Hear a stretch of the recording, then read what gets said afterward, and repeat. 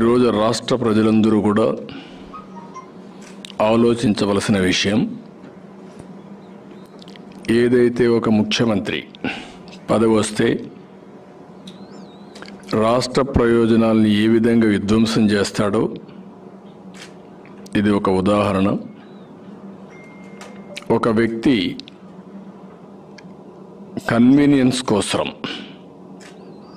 అబద్ధాలను కూడా సునాయాసంగా అవలీలగా ఏ విధంగా చెప్పగలుగుతాడో అమరావతి ఒక కేస్ స్టడీ.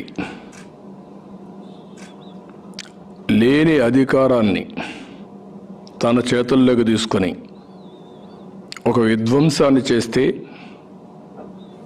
అటు కోర్టులు కానీ ఇటు ప్రజలు కానీ మేధావులు కానీ దాన్ని కరెక్ట్ చేయలేని పరిస్థితి.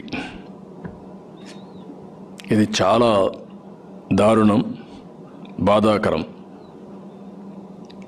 అందరం కూడా ఎమ్మెల్యేలైనా ముఖ్యమంత్రులైనా ప్రమాణ స్వీకారం చేస్తాం. చట్టాన్ని గౌరవిస్తామని, రాజ్యాంగ ప్రకారం నడుచుకుంటామని, రాగద్వేషాలకు అతీతంగా పనిచేస్తామని ప్రమాణ స్వీకారం చేస్తాం. దానికి ఆపోజిట్గా ఈ ముఖ్యమంత్రి పనిచేసే పరిస్థితికి వచ్చారు. అమరావతి ఇది ఎక్కడి నుంచి వచ్చింది? చాలా క్లియర్గా రీఆర్గనైజేషన్ యాక్ట్ ఒకటి తయారైంది. రీఆర్గనైజేషన్ యాక్ట్లో చాలా ది ఆంధ్రప్రదేశ్ రీఆర్గనైజేషన్ యాక్ట్ 2014 ఇందులో చాలా విషయాలు పొందుపరిచారు. అవి నేను మాట్లాడడం లేదు. మెయిన్గా మీరు చూస్తే section 5, 1 and 2 on and from the appointed day, Hyderabad is the existing state of Andhra Pradesh shall be the common capital of the state of Telangana and the state of Andhra Pradesh for such period not exceeding 10 years. 10 సంవత్సరాలు విభజన జరిగిన తర్వాత తెలంగాణకి ఆంధ్రాకి common క్యాపిటల్గా ఉంటుంది.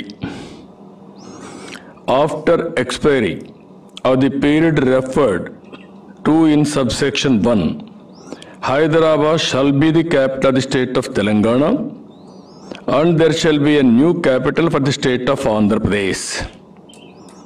10 ఏళ్ల తర్వాత ఆంధ్రప్రదేశ్కి కొత్త క్యాపిటల్ వస్తుంది, హైదరాబాద్ తెలంగాణకు ఉంటుంది. Explanation: in this part the common capital includes the existing area notified as the greater Hyderabad municipal corporation under the municipal corporation act 1955. అది కూడా స్పెసిఫై చేశారు. Number 6, the central government shall constitute an expert committee to study various alternatives regarding the new capital for the successor state of Andhra Pradesh and make appropriate recommendations in a period not exceeding 6 months from the date of enactment of the Andhra Pradesh Reorganization Act 2014. 6 నెలల లోపల committee వేస్తాం. Committee recommendations ఇస్తుంది. దాని ప్రకారం కొత్త రాజధాని నిర్ణయిస్తారు. ఇంత స్పష్టంగా చెప్పారు. ఇప్పుడు ఇక్కడికి వచ్చినప్పుడు మీరు ఒకసారి చూస్తే చాలా క్లియర్గా నిన్న కేంద్ర ప్రభుత్వం అఫిడవిట్ వేశారు సుప్రీంకోర్టులో. ఆ అఫిడవిట్లో point number 5, page number 2, accordingly in terms of section 6 of the Andhra Pradesh Reorganization Act 2014, the central government constituted an expert committee on 28/3/2014 under the chairmanship of K.C. Sivaramakrishna, IAS retired, to study alternatives for a new capital for the state of Andhra Pradesh. The said committee submitted its report on 30/8/2014 laying down broad guidelines which would require to be considered while selecting a new capital. The said report was sent to Government of Andhra Pradesh for necessary action.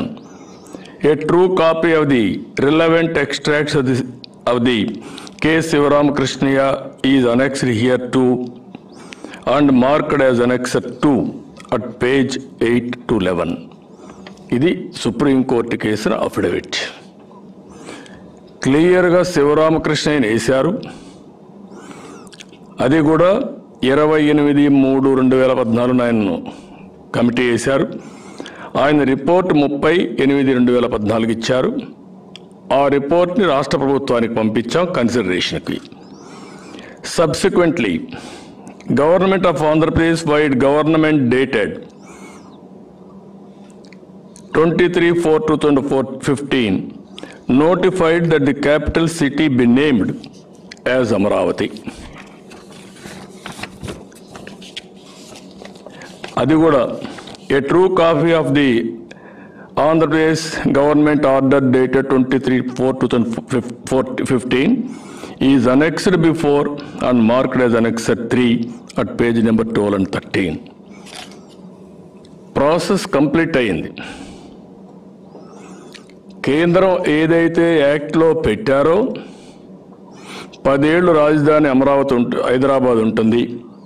Next ఇయర్కి హైదరాబాద్ రాజధాని 10 ఏళ్ళు అయిపోతుంది. 10 ఏళ్ళు అయిపోయే లోపల ఒక committee వేస్తున్నాం 6 నెలల్లోనే. ఆ కమిటీ రిపోర్ట్ ఇస్తారు. రిపోర్ట్ ఇచ్చిన తర్వాత ఆంధ్రప్రదేశ్ గవర్నమెంట్ పంపించాం. ఆంధ్రప్రదేశ్ అమరావతిని పెట్టారు. It is accepted. ఆ విషయమే ఇక్కడ కిందన కూడా రెండోది క్లియర్గా నిన్న రాజ్యసభలో విజయసాయి రెడ్డి మీ ఎంపీ మీ పార్లమెంటరీ లీడర్ ఆస్క్డ్ ఏ క్వశ్చన్. వాళ్ళు ఇక్కడ చెప్పింది మొత్తం as for the section 5 and 6 of the Andhra Pradesh Reorganization Act 2014, the central government constituted an expert committee to study alternatives for a new capital for the state of Andhra Pradesh and sends its report to Government of Andhra Pradesh for necessary action.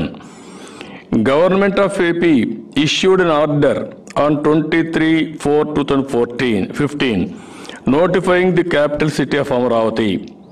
Subsequently, Government of AP enacted the AP Capital Region Development Authority APCRDA Repeal Act 2020 and Andhra Pradesh Decentralization and Inclusive Development of All Regions Act 2020, which provided that there shall be 3 seats of governance in the state of Andhra Pradesh. Example, Amaravati as legislative capital, Visakhapatnam as executive capital, and Kurnool as judicial capital. While enacting these acts, the state government has not consulted the central government. Me MP అడిగిన సమాధానానికే చెప్పారు. అక్కడ చట్ట ప్రకారం అన్ని fulfil అయినాయి. Amaravati decide అయిపోయింది. రాజధాని నిర్ణయం అయిపోయింది. రాజధాని నిర్ణయం అయిన తర్వాత ఇక్కడ మీరు ఒకసారి చూసి శివరామకృష్ణయ్య రికమెండేషన్ కూడా ఇచ్చినప్పుడు చాలా క్లియర్గా విజయవాడ గుంటూరు ఏరియా 1156, విజయవాడ 663, గుంటూరు 372, రెండు కలిపితే 2191 మంది in favour of this area. వాళ్ళు తీసుకున్న ఒపీనియన్ ప్రకారం సర్వే ప్రకారం. విశాఖపట్నం 507, కర్నూలు 360, ఒంగోలు 205, రాజమండ్రి 139, తిరుపతి 113, దోనకొండ 116, అదర్స్ 1037. వారు ఇచ్చిన రిపోర్ట్లన్నీ తీసుకున్న తర్వాత ఇవన్నీ కూడా ఎగ్జామిన్ చేసి ఆంధ్రప్రదేశ్లో నిర్ణయం చేసి ఇదే ఆంధ్రప్రదేశ్లో ఆ రోజు అసెంబ్లీలో ఈ నిర్ణయం చెప్పడం జరిగింది.